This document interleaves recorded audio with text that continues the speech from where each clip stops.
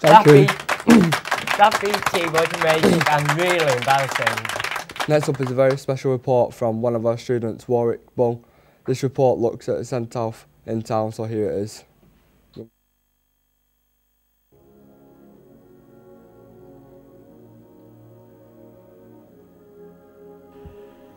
Definitions of resilience are the ability of a substance or object to spring back into shape. Elasticity. Nylon is excellent in wearability, abrasion, resistance and resilience. However, resilience is also the capacity to recover quickly from difficulties and tough times. The often remarkable resilience of so many British people in crisis situations. Resilience of people has been best demonstrated during wartime. In my opinion, a good example of this could be as follows. During World Wars, if a soldier died in the trenches or was killed, it would be very hard for the other soldiers, but they have to be resilient about it and carry on with their duty. It would be even harder if the soldier had a family back home. Unfortunately, they have to be resilient about it and get on with life. So, these examples are just about how hard resilient can be in the real world, and we just have to deal with it, tough situations and pull through. One of the coping mechanisms that we have as a community to help friends, family and friends of those killed in war is to place memorials in their honour. The cenotaph in Preston City Centre is one such monument. Over the past few weeks, the cenotaph has been refurbished and rebuilt in time for this year's Remembrance Day. The reason why they are restoring the cenotaph in Preston is because it was crumbling and it was looking a bit worn down over the years. The City Council has been very fortunate to successfully receive a grant award of £835,600 from the Heritage Lottery Fund to help restore the cenotaph. There will be helpers from UCLan, CSV College and Preston Vocational Centre to help out on the project. Preston City Council will put forward the bid to the HHF in collaboration with all museums in Preston, including the Harris Museum and Art Gallery, Museum of Lancashire, Lancashire Infantry Museum and Ribble Steam Railway. Emma Hellsworth of Preston City Council said, "It's going back to the original design by Sir Giles Gilbert Scott and his idea that the cenotaph was really part of the market square and making it much more open and more accessible to wheelchair users."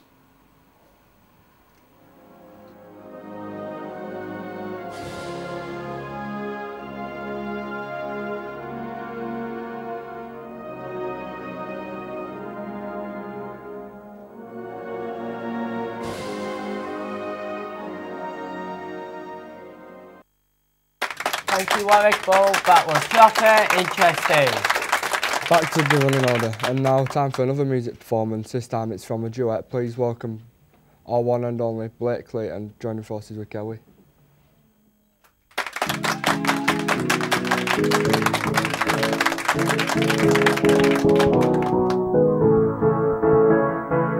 How is everyone? Is everyone okay? Bit silent. Under my bed is where the monster stays now. I've been chilling there since back at the playground. Back to my mates' house, back to my breakdown. But I never sleep, so I never get to fade out. Just trying to fade in, trying to get my pay slip paid in before I have to blaze it. This is a statement, I'm never gonna make it. Like P2, I fix it or I break it. But that's not breaking, that's not I was raised to fight, and if I can't fight, then I guess I'm gonna die. I said I was invincible, I said I never lied, but that's another lie. I really don't know if I'm gonna last another night. My entire life, I have really cried. I don't know why I try to get tears from my eyes.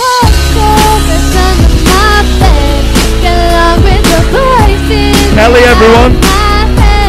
You're trying to save me. Stop holding your breath. And you think I'm crazy. Yeah, you think I'm crazy. Well, it's not fair.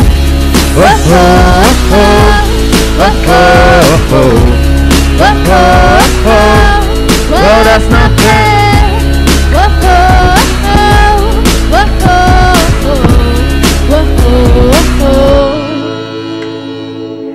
wanna see, that's what makes me me. All the things I've achieved, all the beatings I've received, life has made me believe that it isn't what it's cracked up to be. I just hope I'm amongst the debris when the cloud of smoke is decreased. I was born in the trouble, I was born in the rubble, I was born just to struggle, I was torn from a bubble, born to fix the piece of the puzzle, just looking for my breath. Wow, what's next? I should have been dead the second that I left. Lord, can you please tell me, is this my test, or is this the end, or the final chapter? I feel the rapture in every moment I capture. Got it sent to you, I'm still friends with your time's lengthier. I'm just friends with her. The monster that's under my bed. Get along with the voices inside of my head. You're trying to save me, stop holding your breath. And you think I'm crazy, and you think I'm crazy. Well, that's not fair. Whoa.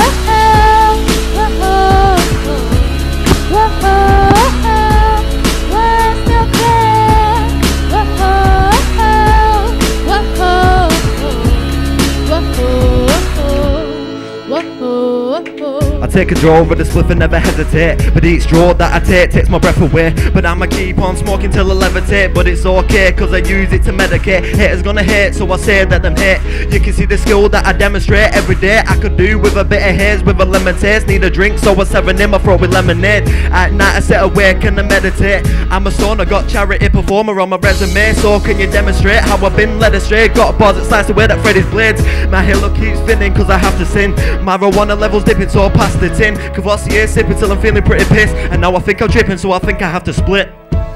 I'm friends with the monster that's under my bed. Get along with the voices inside of my head. You're trying to save me, stop holding your breath. And you think I'm crazy, yeah, you think I'm crazy. I'm friends with the monster that's under my bed. Get along with the voices inside of my head. You're trying to save me, stop holding your breath. And you think I'm crazy, yeah, you think I'm crazy. Well, that's not fair. Whoa, whoa, whoa, whoa, whoa, whoa, that's not fair.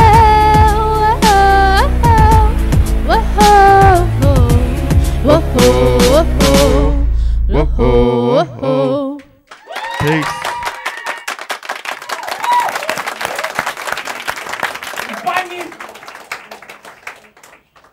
Brilliant, guys. Thank you, Blakey and Kelly. Moving swiftly on time for another amazing short film. This time from Nicola Shaw give us some oldie worldy tips on how to keep happy. Run, happy BT.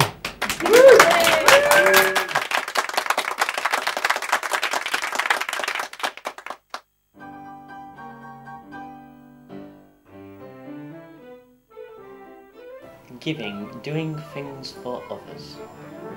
Helping others is not only a good thing for them and a good thing to do, it also makes us happier and healthier too. Socialising. People with good social lives and relationships are happier, healthier and live longer. Close relationships with family and friends provide love, meaning, support and increase our feelings of self-worth. Exercise, looking after our body. Your body and your mind are connected. Being active makes us happier as well as being good for our physical health. It instantly improves your mood and can even lift you out of depression. Appreciating, notice the world around you. Ever felt there must be more to life? Well, good news, there is. And it's right here in front of us. We just need to stop and take notice. Learning to be more mindful and aware can do wonders for our well-being in all areas of life, like our journey to school or college, the way we eat or our relationships. It helps us get in tune with our feelings and stops us dwelling on the past or worrying about the future, so we get more out of the day to day. Direction. Have goals for the future. Feeling good about the future is important for your happiness. We all need goals to motivate you, and these need to be challenging enough to excite you, but also realistic and achievable. This can give you a sense of accomplishment and satisfaction when you achieve them. Trying out. Be adventurous, try new things and be creative, such as joining clubs like cadets, a sports club, drama club, or learn a new language. You might not like the idea at first, but you never know until you try. Resilience, ways to bounce back. All of us have times of stress, loss, failure or trauma in our lives, but how we respond to these have big impacts on our well-being. We often cannot choose what happens to us, but in principle we can choose our own attitude to what happens. So in order to maintain well-being and resilience, it is important to have a positive approach and positive emotions in our lives. Regular experience of joy, inspiration, pride, direction, adventure, exercise, socializing and giving creates an upward spiral, helping us to build our resources. So although we need to be realistic about life's ups and downs, being resilient helps to focus on the good of any situation, the glass half full rather than the glass half empty.